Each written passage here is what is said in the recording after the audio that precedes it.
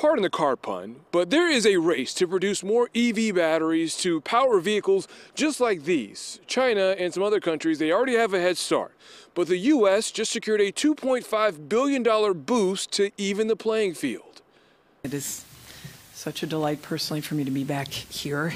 U.S. Secretary of Energy and former Michigan Governor Jennifer Granholm back in Metro Detroit with a great holiday gift for local industry.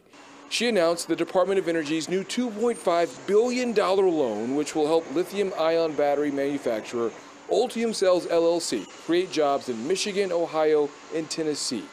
A third of the 11,000 total jobs will be in our state and will be a combination of construction and operations. So I'm a big believer.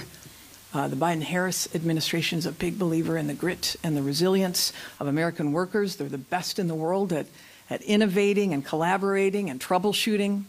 And these are skills that we're going to need. We know it's essential for us to deal with climate change and to bring down carbon emissions, and something that's an existential threat to our planet. The goal is to help America become a leader in EV battery manufacturing.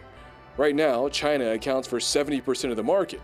Granholm says that over the past 3 years, the number of EVs on the road has tripled. The industry will have a $50 trillion reach by next decade, which makes EV battery making a hot market.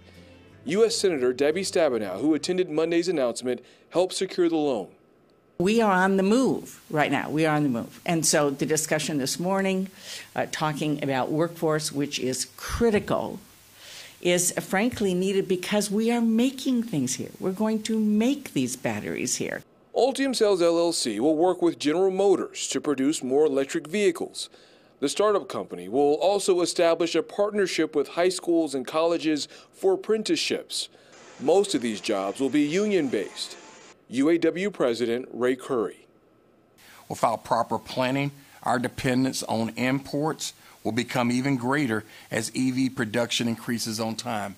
We need to again commit to American jobs, jobs here built in the USA, products built in the USA, and a commitment for growing good-paying union jobs.